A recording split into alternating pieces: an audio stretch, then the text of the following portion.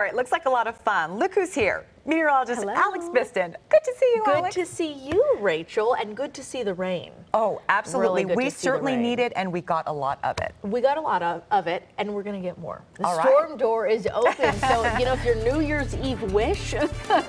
It came true. Do we make wishes on New Year's? Why think not? You can. Why Yes. not? If your wish was to get some really good rain, hey, Mother Nature delivered. Woodland Hills, over 2 inches of rain, close to 2.5. Porter Ranch, 2.25. So this is over the last few days. Anaheim Hills, over 1.5 inches of rain, and just below it in Chino Hills and Chatsworth. So more impressive rain totals. Here's just a quick snapshot of what we saw over the past few days. So today we are following a drying trend. Still possible we see some light showers developing. Let's get you out the door this morning where we are feeling temperatures in the 40s and 50s. It's going to be quite a cool day. We're feeling 40s and 50s across Orange County.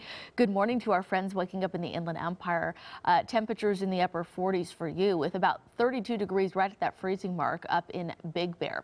Here's our satellite radar tracker, our futurecast model. So you are going to see just a few lingering showers possible as we head into this afternoon, especially over the mountain communities. This is where we still have that winter weather advisory with us until 10 o'clock this evening. Otherwise, look for a clearing sky as we head into this evening. Now, to start off Monday morning, clouds will thicken up and will be dry, but that not for long, as we have another system that's making its way into Southern California as we head into Monday night. So here's 7:30. You can start to see that rain developing, and that's going to continue through early Tuesday. A stronger storm system will impact the region as we head into Wednesday night and Thursday, very similar to what we saw last night. So this is something that we'll continue to watch. Otherwise, the first week of January, very active here in the weather department, as it's possible we see even more rain as we head into next weekend. That's something we'll continue to monitor. Otherwise, here's your 7-day forecast. Temperatures cool and below average, with periods of wet weather developing late Monday